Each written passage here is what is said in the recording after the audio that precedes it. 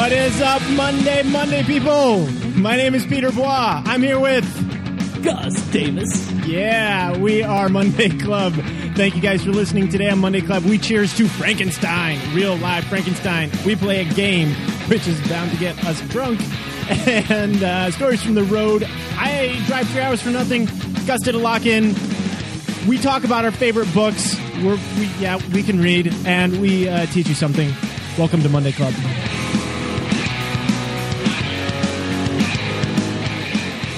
Cheers to the real Frankenstein! To the real Frankenstein. Holy hell, man. When I saw this on Facebook... What a time to be alive, dude. What a weird, crazy-ass time to be alive. That science can do the stuff that science can do now. I saw this on Facebook, and I was blown away that this is even trying to happen. You guys might have seen it on Facebook. Frankenstein. Someone is getting a new body.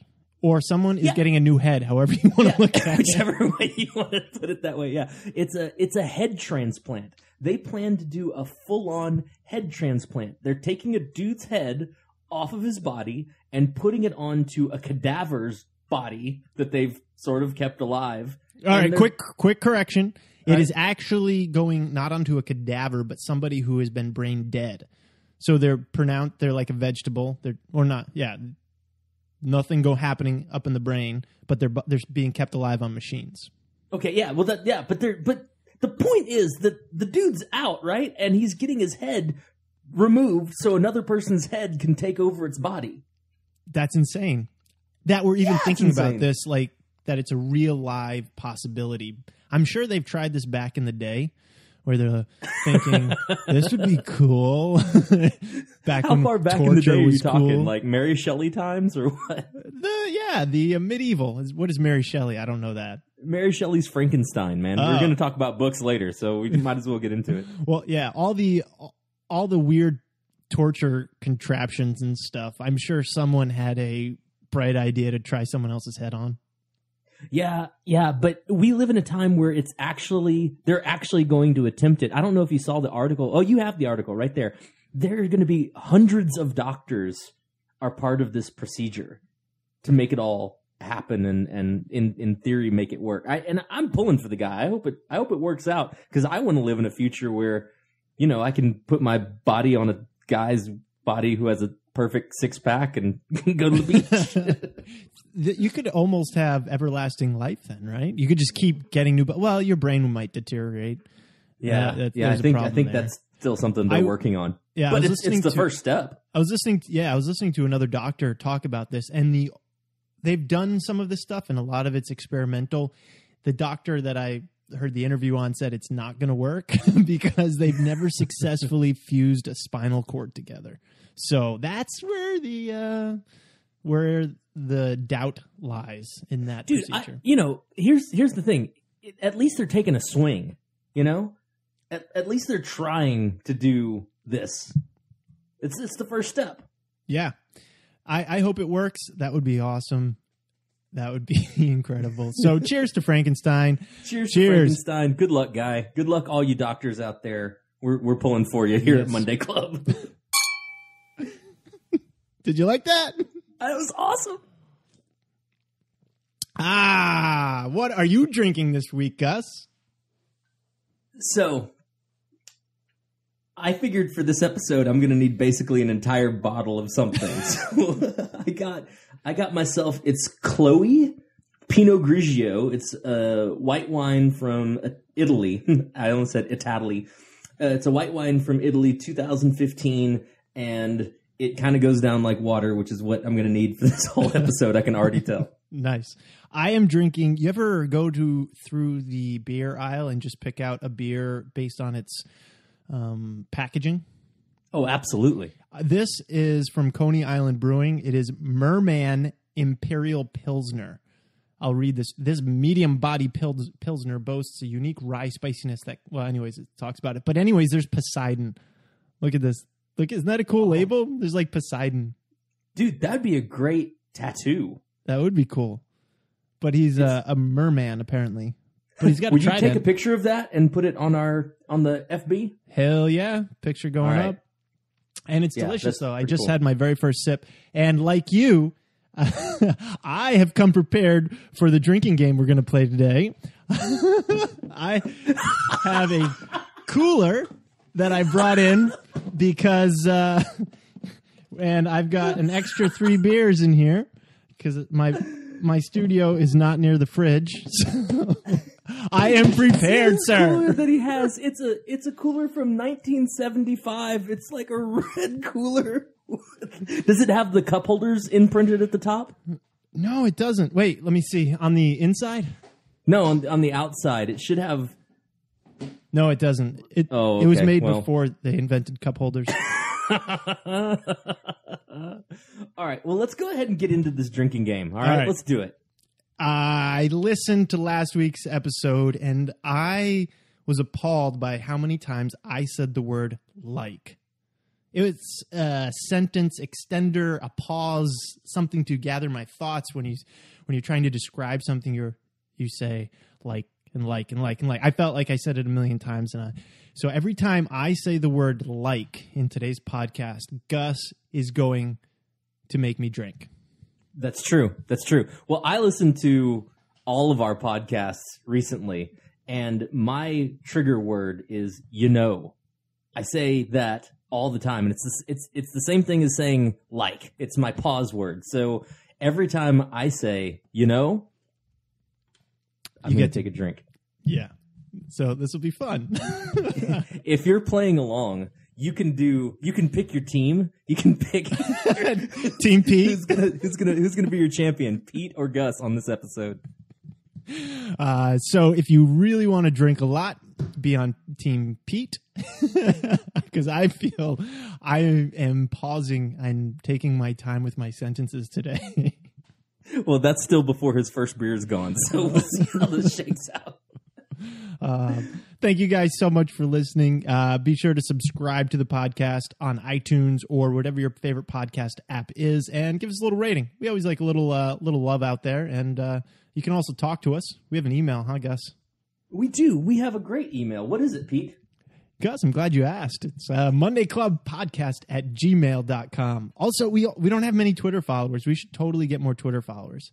You know what sucks? Yeah, we should. You know what sucks about Facebook is when you have the fan page that they make you boost and pay for posts for your post to get out there to people. Mm-hmm. So the first couple posts we did, it went to a ton of people. And now it's only going to a few people organically because they want us to give them money. What the hell, Facebook? Yeah. God, there's one drink. Except I'm gonna throw a challenge flag on that because that's an actual I was gonna say, and I'm not gonna drink for this one. That's why the kids are heading to all of the other social medias, because Facebook, one, all of the parents are on there, and two, with all the boosting and paying and monopolization that Facebook has to do to keep their revenue up, Snapchat makes it super, super easy. So yeah, take that, Facebook. Give us our stuff for free. So you're saying we should be on Snapchat too? Dude, we should definitely be on Snapchat. That's where it's at. All right. As of today, we're going to have a Snapchat account. Oh my God. So exciting. So exciting. Do you use Snapchat ever? I do have an account, but I haven't used it much. A couple times. So, I just find it hard. Everything disappears quickly, Yeah. Yeah. So I can say that. This is going to date me a little bit with the whole I just started to understand Snapchat. But I finally got my brain around Snapchat. And the idea behind Snapchat is basically that you have your own TV channel. It's a TV channel that you can do and show off whatever it is that you want to do. And then within 24 hours, it's all gone. And if you sucked at life that day, you can start it all over again. And it's fun. It's fun to set up those snaps where just for, 10 seconds, you get to put on a show for whoever else wants to see it. There's a drink. Yeah, we should be on Twitter too more. We should post a Twitter. Are people on Twitter anymore? It seems like it's dying. It does seem like it's dying, but I still think it's a good idea. All right, we're gonna If nothing else because I like seeing you post. Thanks. Hey, so speaking of science, what we cheers to, I was driving Bryce to school today, and up on a billboard, I saw a sign that said, "There is the first HIV preventative pill." Have you seen this? No, but I have been curious about HIV because Magic Johnson is still alive. Right, he's the first one, I think, in history to no longer have it. I'm making all of this up. If you're a doctor out there, please don't send me emails. But I really and truly think I heard that somewhere, that he doesn't have HIV anymore. It's one of those diseases where if you have money, you can take care of that problem there.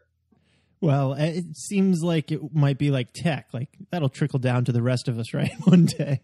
Right. I believe that was 2 drinks for you, by the way. Did I say like? I didn't even know. Oh, my God. I got you, buddy. Anyways, yeah, if you know anything else about this new HIV preventative pill, please let us know. I'm going to do some research on my own. It's like I said, what a crazy time to be alive in this world where human heads are getting transferred to other bodies, and there's a HIV preventative pill. What's next? So it's preventative. It doesn't actually take away HIV. I'm based on one billboard that I drove past at 45 miles an hour. I believe it's a preventative pill. It's not a, hey, do you have HIV? We'll take this and you're all good. Because I do remember reading somewhere that somebody that had HIV got rid of it. It was like, I said, like, it was the first person that, or one of the first people that was able to defeat the horrible disease. Well, for the future of this country, for the future of many other countries, and for the future of our children, I certainly would love it if HIV could get eradicated. I read a book one time that was talking about HIV and how, when it first became prevalent in the United States, how terrified scientists were that the disease would mutate, because that's what diseases do, right? They evolve, that it would evolve to be airborne. And if that happened, that would be an extinction level event for humankind. And that's terrifying. Yeah, it's so, let's get that out of our whole Outbreak. That movie yes, Outbreak. Yeah. Holy shit. That is terrifying. Yeah, it is totally. Similar to bacteria evolving to become resistant to antibiotics. It is. That's what viruses do. They evolve, they change, and all it would take is a very small change for that to become airborne. So let's go ahead and knock that in the balls and get it out of here. Let's not have that around anymore. I second that. Stories from the road. So we have a couple stories, huh? Yeah, man. So you called me and you were very sad. You called me, and you not only did you call me very sad, but you called me at like 6:30 in the morning to tell me a story. So go ahead, man. In my defense, what was it? It was 7:30 Eastern time in the morning. Okay, fine. I had a little conference where I get to kind of do my thing in front of people that are responsible for booking acts like myself.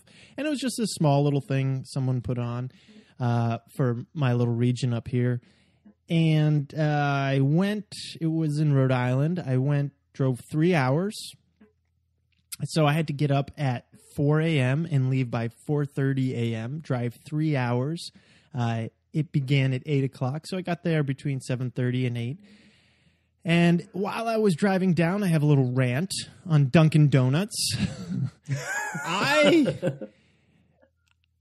Dunkin' Donuts, get your shit together on the small coffee cups, all right? The small coffee cup lids suck. You go to pick one up, it pops off and spills all over the fucking car. It's ridiculous. Come on. Can't you make smaller versions of your medium cups? Or do you do that to try to get people to buy the medium coffee and spend a little more cash? I told you this on the phone, but for real, one of my biggest fears when traveling, I have two. The first one is seeds in my drinks. I am terrified of seeds in my drinks. I feel like I will swallow one accidentally and just vomit all over the table. So I'm just terrified of seeds. And the second one are coffee lids. I have been burned both literally and figuratively too many times by coffee lids in my life. So yeah, this whole story was terrifying to me because you're driving and you had this super Dunkin' Donuts coffee is hot, right? Yeah, it is not, very sexy. It is hot and sexy and steamy. And did it spill on you? Did it get on your pants or anything? I got lucky. I had a couple of drops on my sweatshirt, and then it mostly dropped into my cup holder because I was able to get it over there quick enough before I destroyed it. But it went all over my hand, and I thought I was going to have to sue them for millions of dollars. But unfortunately, I still had my skin on my fingers, so I didn't have to. Well, Dunkin' Donuts, get your stuff together. Seriously, we're trying. If we're drinking coffee, we're already at a low spot in our motor skills. Yeah, we don't need any extra challenges, you know? What's your favorite coffee, by the way, when you're on the road? What is it? Man, I hate to admit this, but my favorite coffee, if I'm going to stop at a coffee shop, even though I end up spending an epic crap ton of money at Starbucks while I'm at airports and stuff like that, I'm a huge fan of the Caribou coffee. I like Caribou coffee a lot. And then my second is kind of a cop-out, but I go to the gas station and get those Monster or Starbucks Javas. The coffee flavored things, the cold ones. The cold ones with the energy boost in them, and man, that's kind of my to go choice. I don't run into many Caribou coffees unless you're in like Minnesota or something, but I will have to try it again. I think Dunkin' Donuts is kind of like the Subway of coffee. It's like, I'm catching myself, Gus. I agree that Dunkin' Donuts is kind of the Subway of coffee. It's good coffee. It's not great coffee, right? What's interesting about that is just like any Subway, I've had excellent Subway. I've been to a couple of Subways that were exceptionally good. And I've been to some that were the Days Inn of fast food restaurants.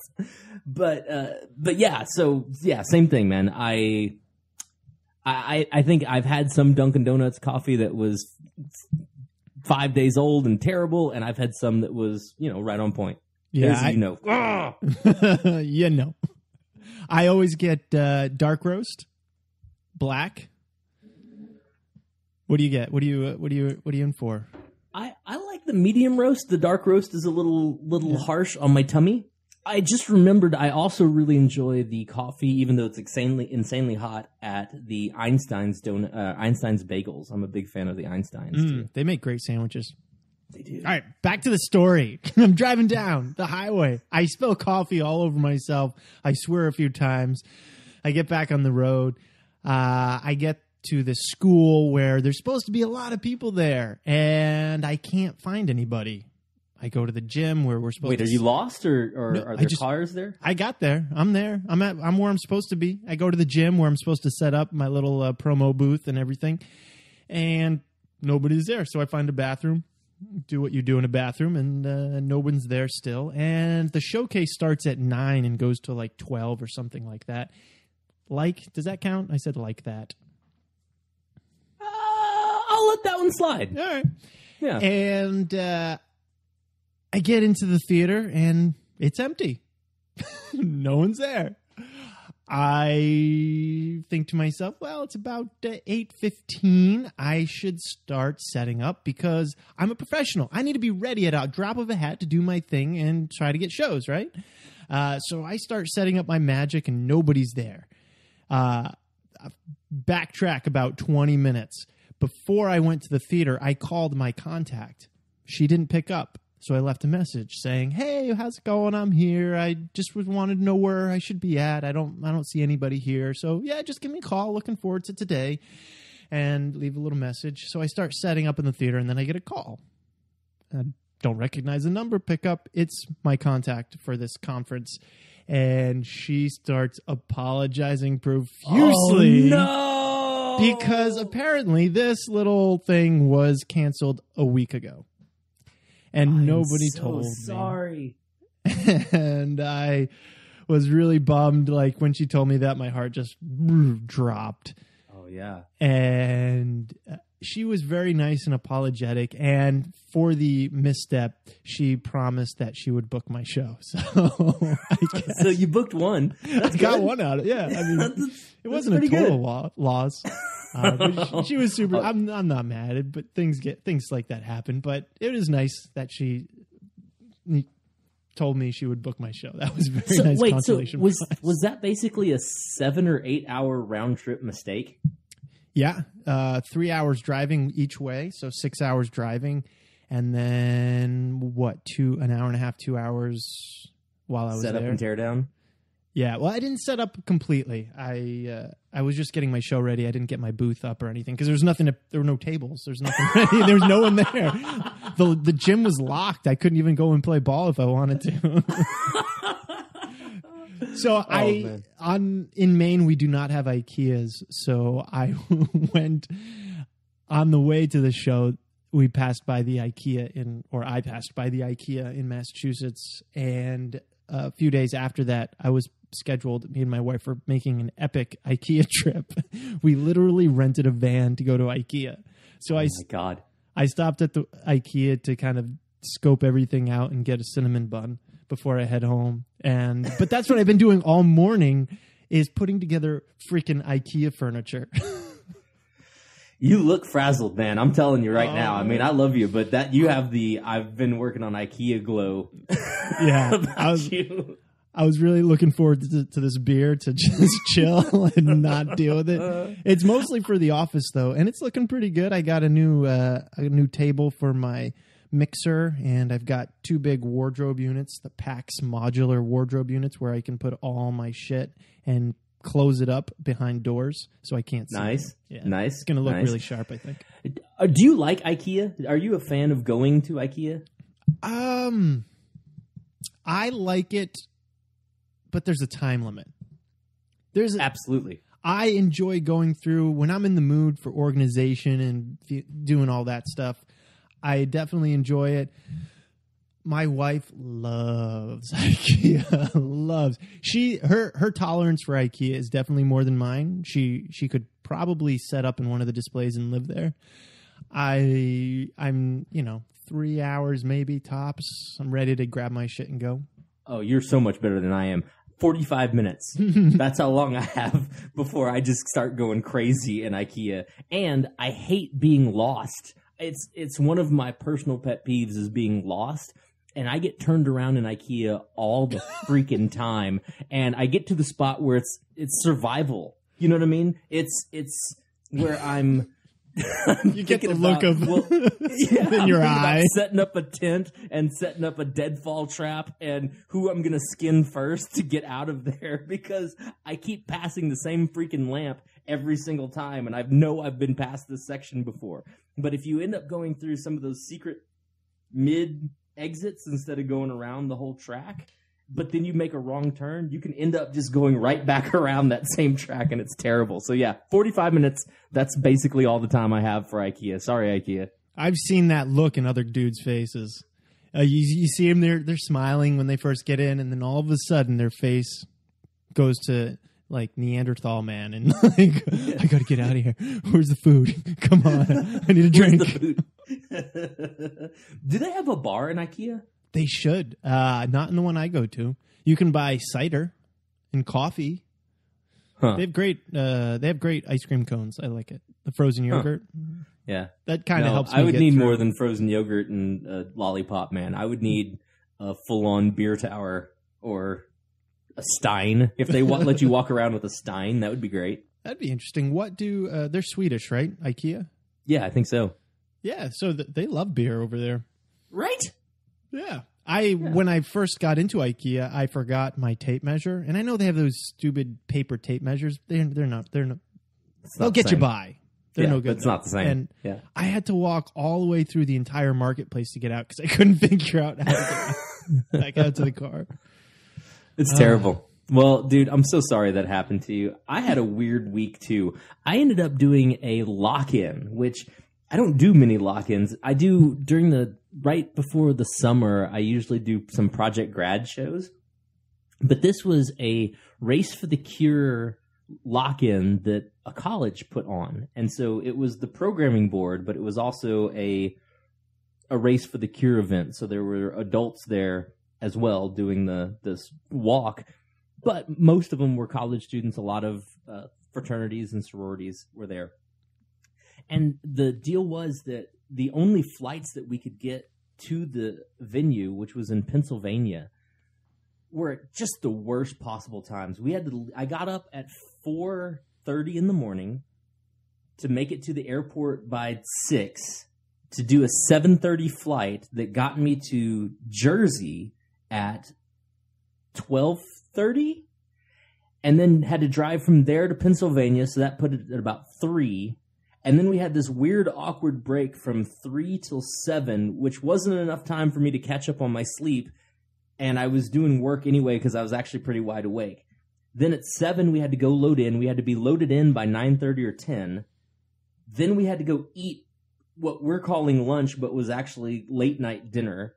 And then we went to do the event, which was from midnight till 4 a.m., which is rough, man. That is a rough time slot. Yeah, even like nowadays, like any 9 or 10 o'clock shows, I'm like, oh, that's the time I go to bed now.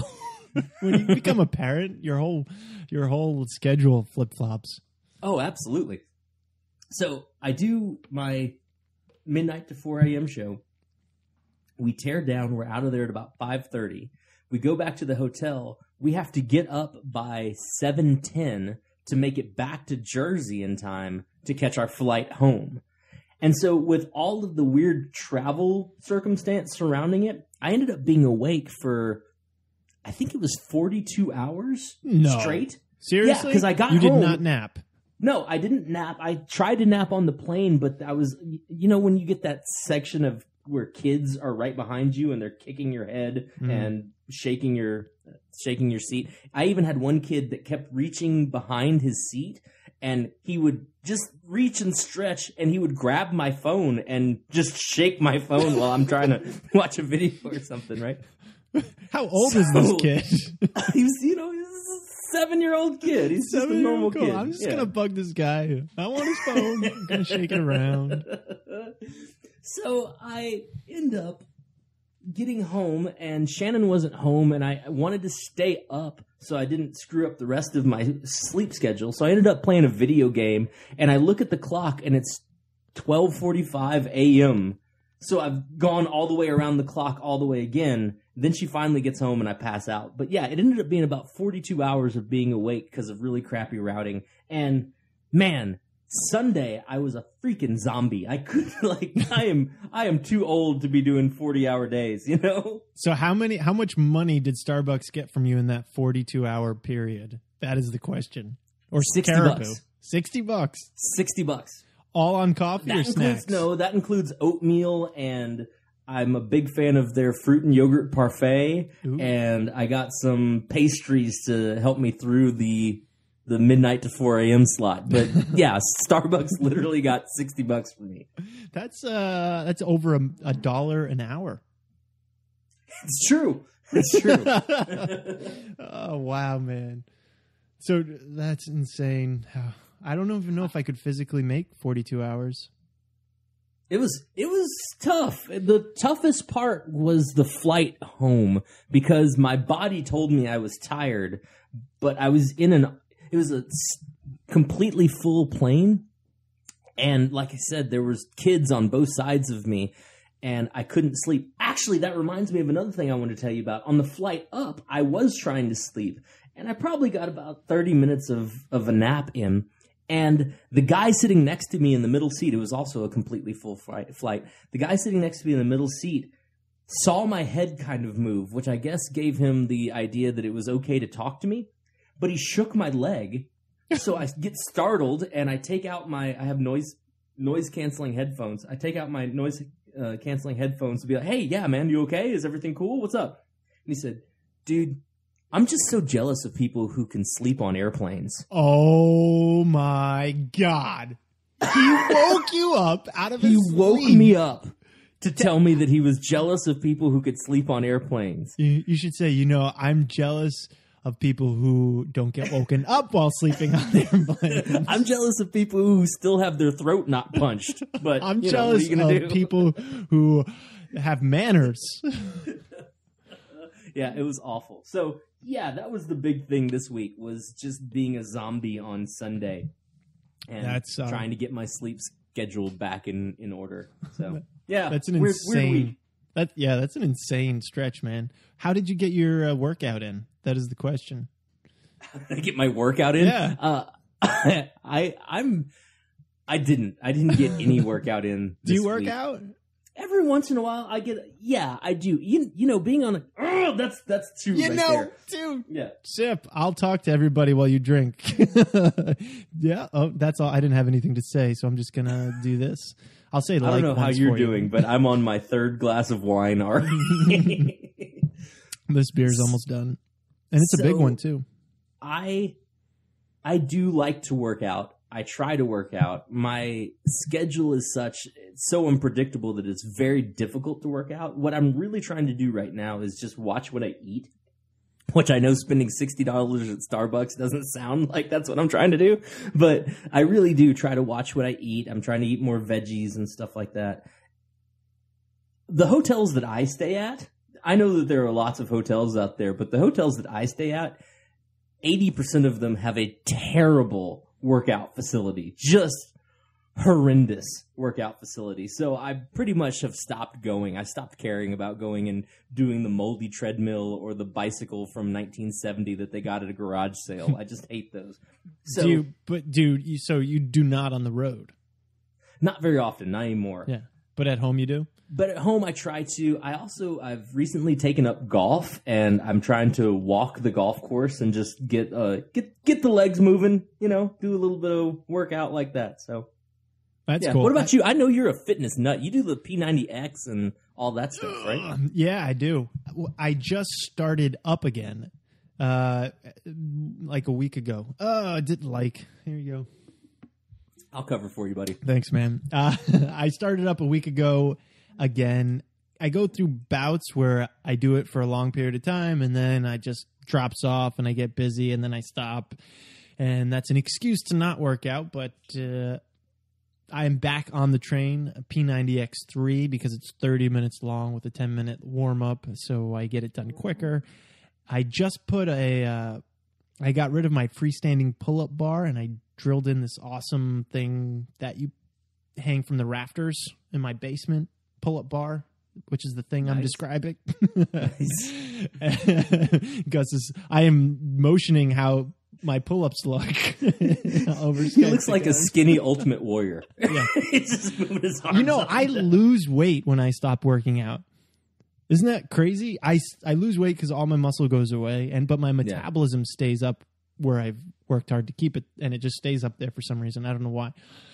I do not work out on the road, though. I used to work out a little bit.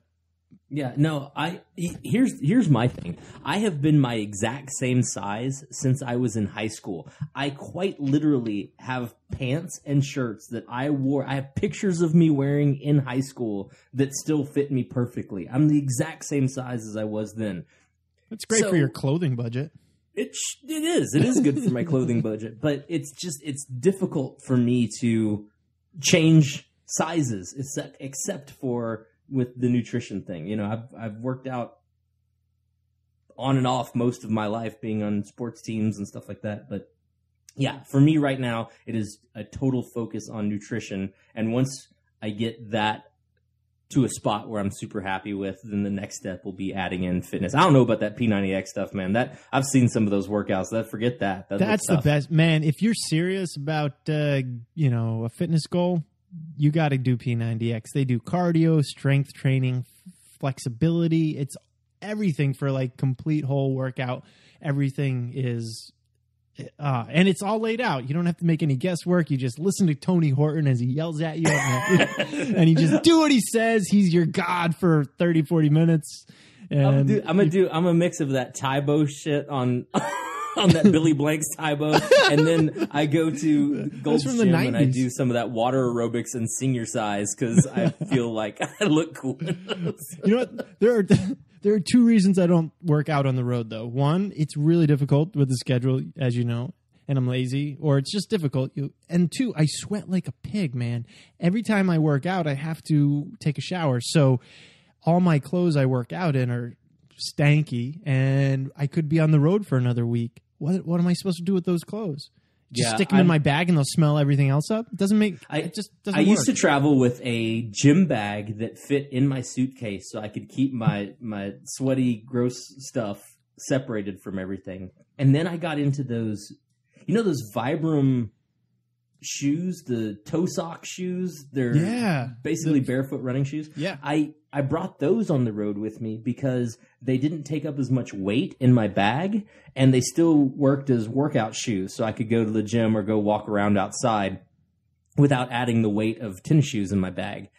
But those things started getting so funky that no bag could contain the nast that was the sweaty toe sock shoe. They were terrible. So I had to get rid of those. And basically when I got rid of those, that was the end of me working out on the road. Because I didn't have room in my bag for 3 pairs of shoes while I'm on the road for 2 weeks, you know? Yeah, same here. Oh, I killed it at the end. Toe sock shoe stank. There's our show title. Say that 3 times fast. Toe sock shoe stank. Toe sock shoe stank. Toe sock shoe stank. Toe sock shoe stank. Damn, you killed it. That was awesome. I'll drink for that though. Anyways, I didn't say like, but. So while you're on the road, Pete, I have an interview question for you. While you're on the road and you're driving hours and hours to do events that end up not being there. Do you listen to books while you're on the road? I do. I hire a book reader, and he sits in my passenger seat, and he just goes through his collection of awesome books. If you're not in Peter Bois' tax bracket, let me say that you can also do audiobooks. And I'm a huge fan of audiobooks. They've gotten me down the road so many times. I know you and I have many of the same favorite audiobooks, and we'll probably get to our number one that I think we can both just agree on hands down. But if you are out there and you don't take advantage of books in general, this is my strong plea to please start reading something. I know I have lots of friends who since high school have never ever read a book, and I'm sorry, but there's so many great books out there. You got to at least try. So Pete, what's one of your favorite? But let's do top 5. What's one of your favorite books that has meant a lot to you over the years? All right, I'll start off with the very first book that kind of opened my eyes that reading was cool. Okay. This is in 7th grade. My English teacher recommended The Giver by Lois Lowry. It's a very popular, I think, a Pulitzer Prize winning author. It's a very popular book that most people read, and a shitty movie from what I hear. Super shitty movie. The dude should never be in the position as the giver. He just abides. Yeah. I have not seen it because I don't want to ruin my perception. I read this book in 7th grade, and it kind of opened my eyes to what cool writing and storytelling could be. And it was just amazing. From then on, I was always looking for that next cool book, better book that I wanted to read. And now that I'm in my tax bracket, I just have people read them to me in my car. I always go for the English accents, though. If you don't have an English accent, don't apply to be my passenger reader. That's very understandable of you, because the English accent when reading a novel is just super sexy. Yeah, it really totally. is. How about you, man? So this is such a cop-out. I'm adding, this is my 6th book on my list, so I'm sorry that I'm just being like that. The first novel that I ever read by myself, had nothing to do with school or anything like that, was, I'm a big Stephen King fan now, and this probably kicked it off, but I read the book Firestarter when I was a kid, and that book was so good that it scared the absolute crap out of me, to the point that I went outside and waited under a lit street lamp till my mom got home in the evening, because I was so terrified I didn't even want to turn the page to see what scary thing was on the next page. So that was the first book that really got me to love reading. That being said, what is it about? I'm curious now. I've never read it. It's about a little girl who can start fires, and her terrible situation, and the government comes to put her in a box, and nobody puts baby in the corner, and she sets fire to everything. Hence her name, like Firestarter. Yeah, it's pretty good. Nice. And especially being a middle school, high school kid, not really reading, I'm going to just give Stephen King mad props. That was the first book that I read that really let me see that reading a novel could be cool. The book on my number 5 list, though, or the number 5 book on my list, is Ken Grimwood's Replay. I love time travel. Time travel is the shit. And this book is all about the idea that this guy keeps living an entire life. When he dies, and he dies at the same time the same day, the same time, the same minute, every single year, he starts his life over back when he was 16 years old and can do it all again. And it's so good that it explores every aspect of what it would be like to know the entire future. So he gets rich because he knows the lottery numbers, and he knows who is winning in the Kentucky Derby, and he bets all his money, and he has a chance at this one girl, and she's really cool, but she doesn't go for him. So he gets to try again next time and see what his life is like. Anyway, the book is really cool as an exploration. And it's Groundhog Day on an epic level because he has an entire life, not a day. So check it out. It's a really cool book. Replay. I'll have to check that out with my, see if my book reader has that in his collection. Every once in a while I put out a question on Facebook and ask for book recommendations, and I got this from a friend on Facebook. Can't remember who it was, but this book it's called The Island of the Sequined Love Nun by Christopher Moore.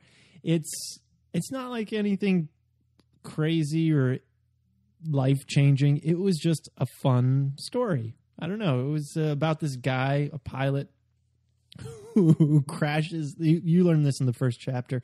He crashes his plane while having sex in the cockpit, and there's a new name. There's a new meaning to cockpit.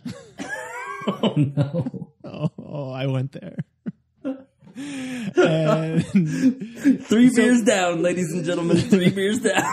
He loses his license, and he's looking for a job, and he gets a strange offer from a island in the South Pacific. And he takes it, and it's all about that, going there.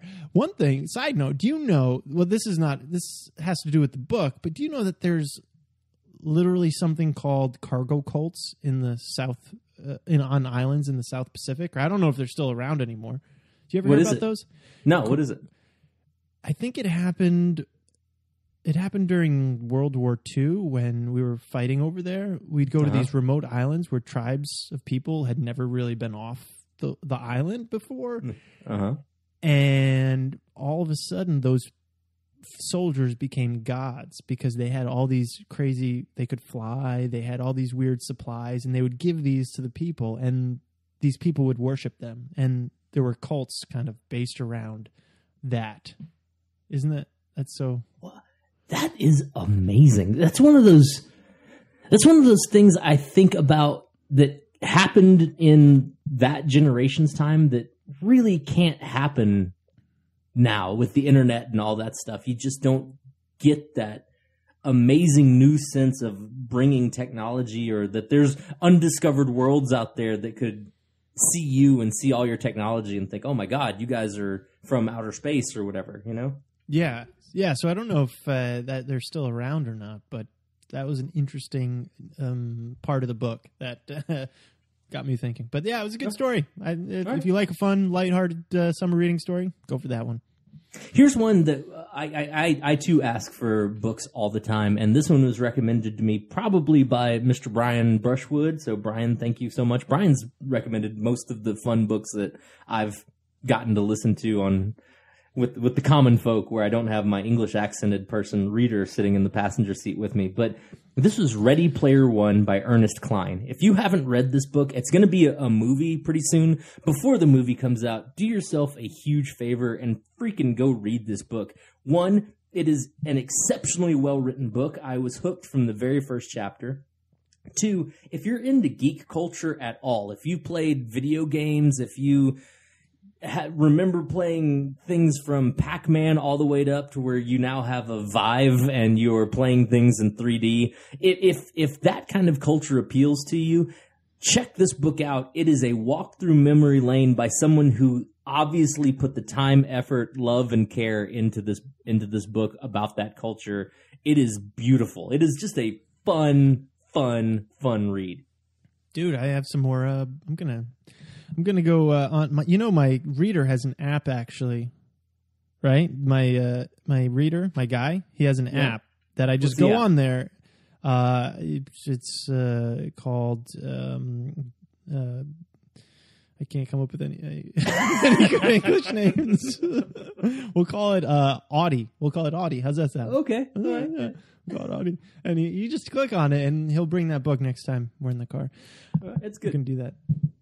All right, number 3 for you. All right. I will go with Shut Up, Stop Whining, and Get a Life by Larry Winget. He's the pit bull of self-help.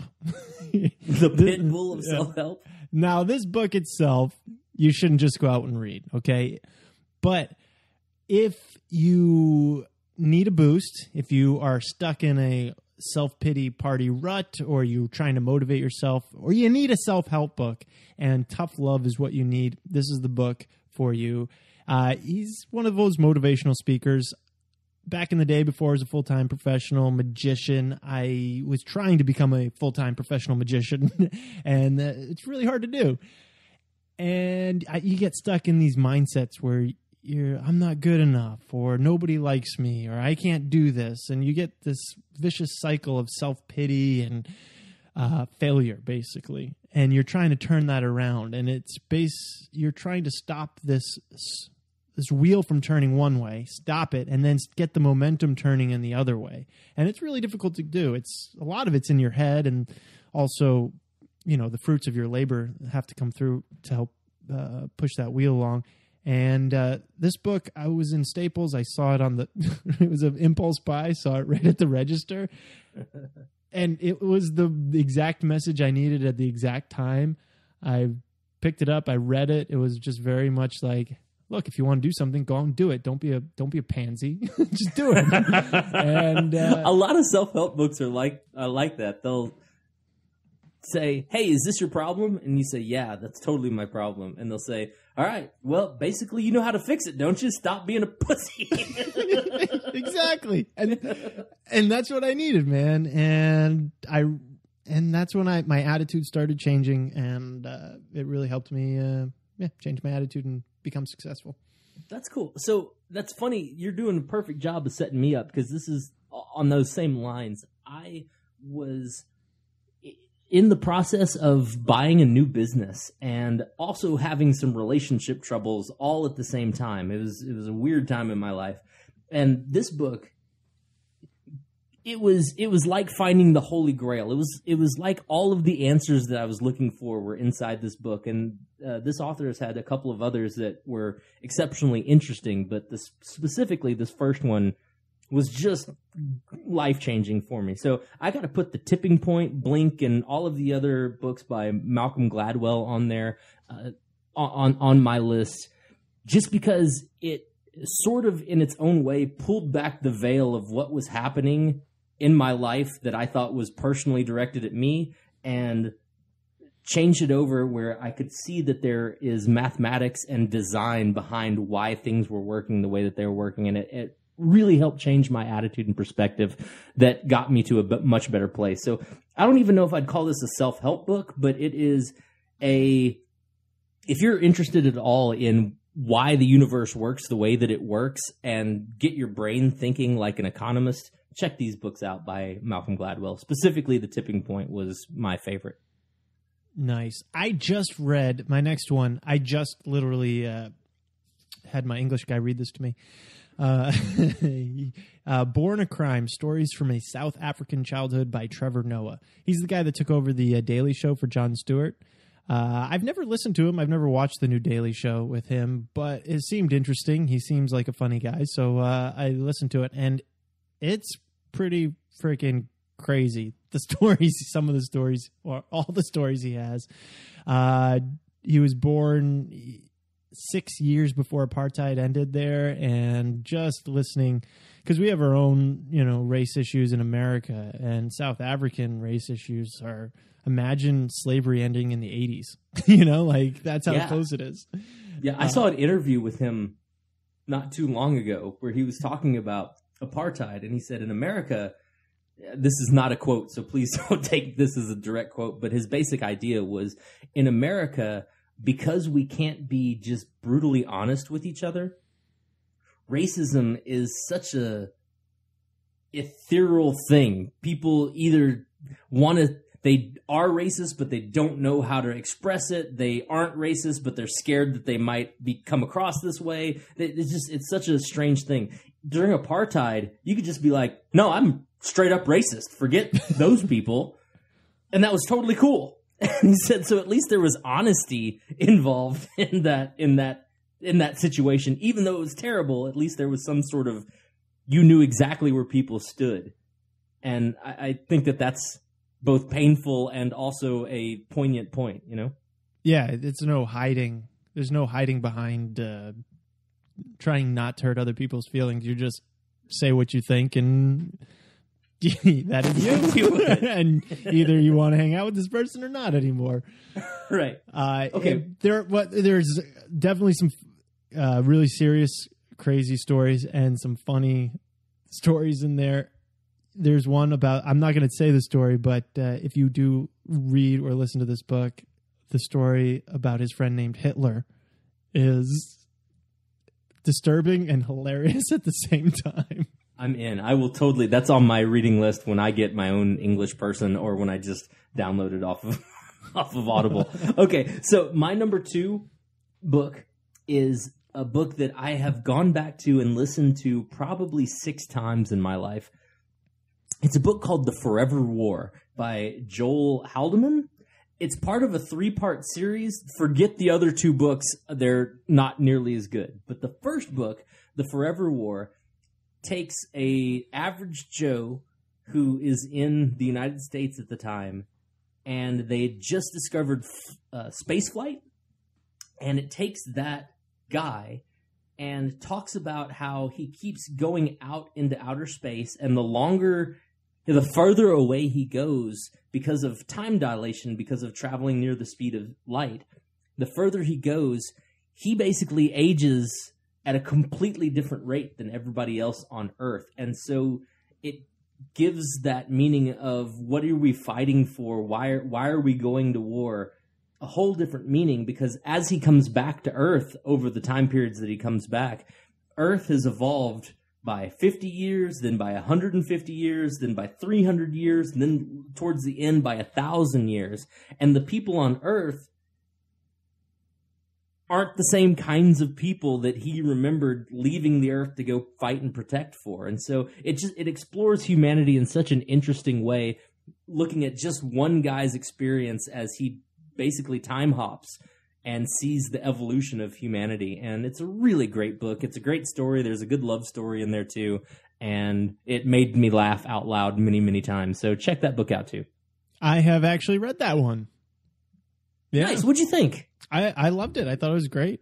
Yeah, it was good. Very good. Very good book. Cool. Well, that gets our Monday Club podcast recommendation. So check it out. And the number 1. This is our both number 1, so we'll just say it at the same time. Okay, here we go. Ready. 1, 2, 3. The Dark Tower by Stephen King. Oh my God, Stephen King's Dark Tower.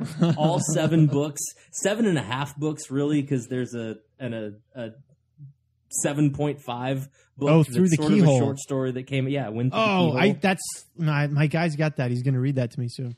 That's the only one I haven't read yet. So here's the thing with the Dark Tower. I know lots of people who've tried it. They've read most of the first book and they've been like, well, this is just crap. I can't deal with this. And they've let it go. Look, people, just take my hand and come with me on this adventure. The Dark Tower is the center of all Stephen King's books. If you can make it through all 7.5 books of The Dark Tower, you will understand every other book that he's ever written on a much deeper level, because they're parts of this book. And I've listened to this book enough that those characters are friends of mine. When I start the book over again and I hear their names and their voices being read on the audiobook, it's like getting to see some of my friends after a long period of time. I freaking love every single one of those books. I totally agree. I was hooked from the moment I started them. Although Stephen King, he's a little long-winded on some things. Occasionally I'm like, all right, just get to the point. But, but overall, yeah, it was pretty incredible. It's one of the most masterfully written, like, stories that's just kind of, it's so huge. It is. It's so epically such a huge story.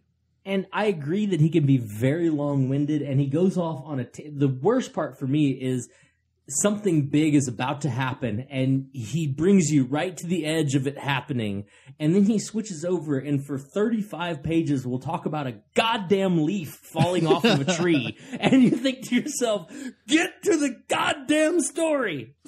But it's those moments of being drawn out and the moments of him bringing a full-on world together where I feel like if I got dropped off into this world, I would have a map in my head of where things were and how to get around that brings this whole story to life in such a different way than any other book has ever done for me. So, yeah, Stephen King, Dark Tower, #1 book, #1 series of all time.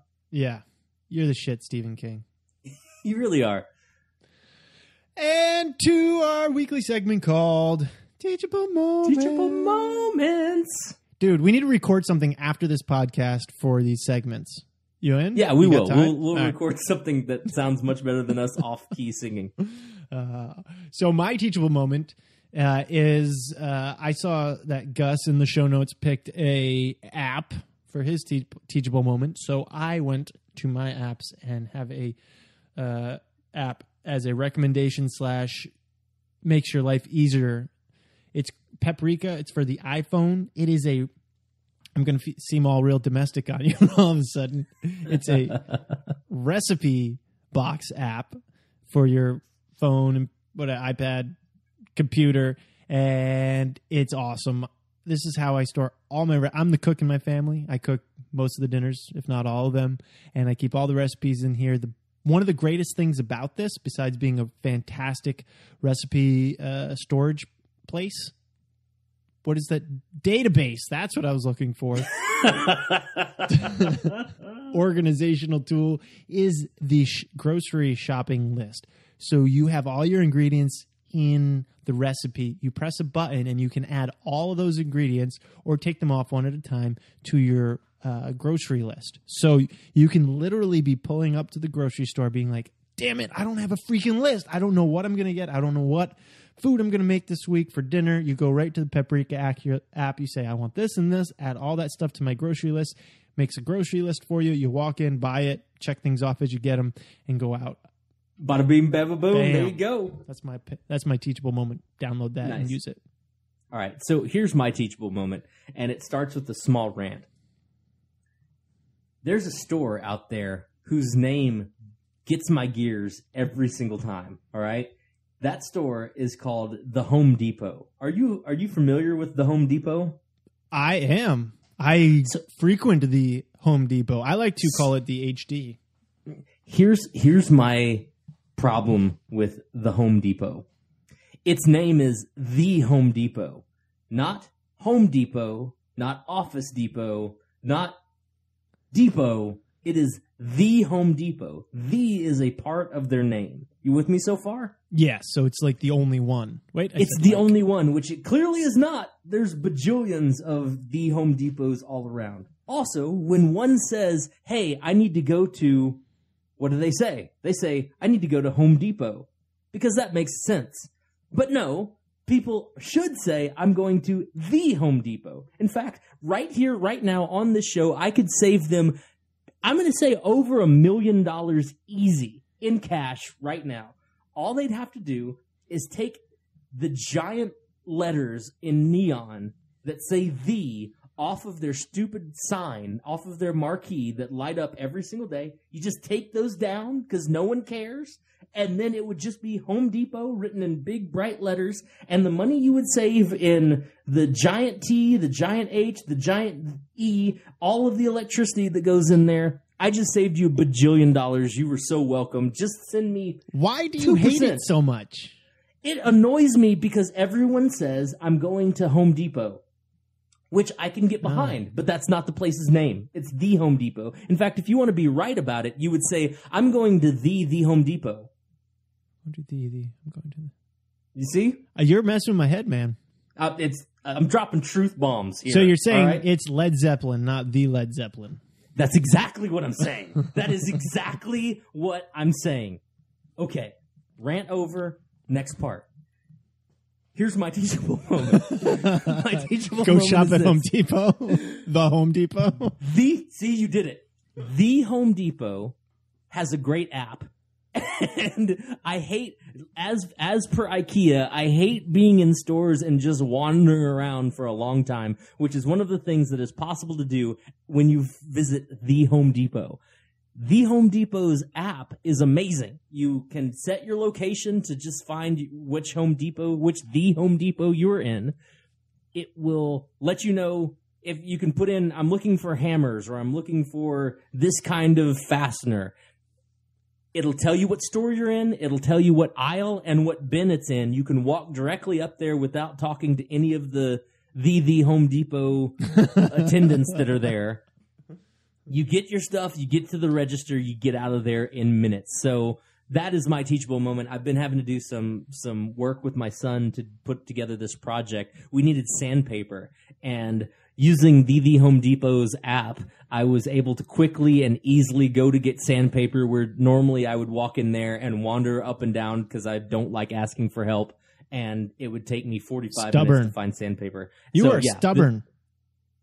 You won't ask for help? Whatever. Not until I hit the 20-minute mark. Because I don't want to be stupid. I don't want to be, hey, where's the sandpaper? And the guy's saying, well, you're standing right behind it. So there it is. You know, dude, I don't want that to happen. I do that all the time. I lost my pride many years ago. There's no shame. I'm going to download the Home Depot app now. The Home Depot app. It's going to... You convinced me. All right, good. There's one. Anybody else? Who's coming with me? Who's coming with me? Well, man, cheers. Wait, we have to say, like. You know? I love that. Happy Monday Club.